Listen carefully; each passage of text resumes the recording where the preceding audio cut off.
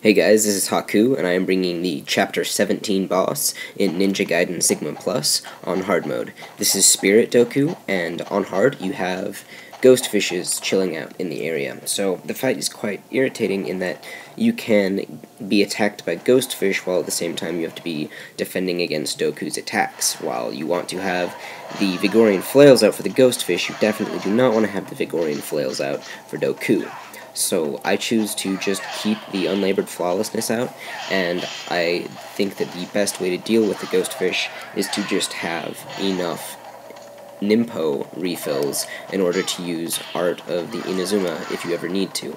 You want to deal with Doku similar to the same way that you did when you initially fought him.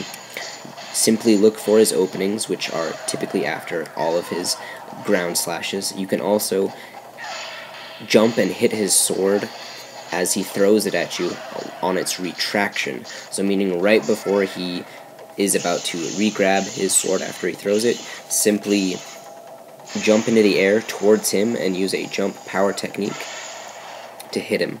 You can use Nimpo in order to deal a small amount of damage. However, level 2 ults are not as effective as they were in the first time you fought Doku.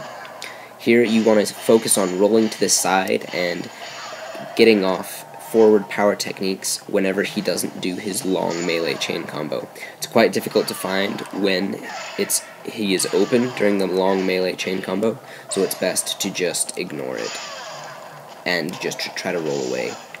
Again, you can try to use the essence that the fish drop in order to deal a little bit of damage to Doku, but he has so many immunity periods that it's a little bit hard to actually get any ultimate techniques to connect.